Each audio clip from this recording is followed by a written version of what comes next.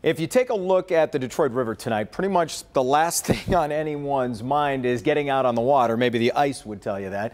But before you know it, it will be looking like this. Yes, and the weekend, this weekend especially, is your chance to get a jump start. Our Tim Pamplin with a sneak peek of the Detroit Boat Show opening up tomorrow at Cobo. Well, it's so cold in the D, there's plenty of places I'd rather be, like on a yacht off the shores of Bimini.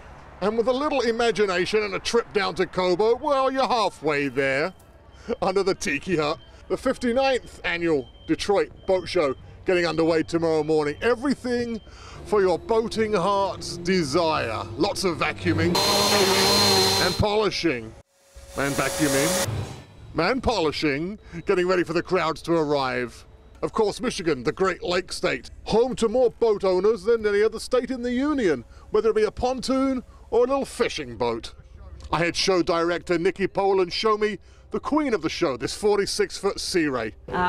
It has granite counters and 3 staterooms, sleeping for 6 people. You got a beautiful grill on the backside.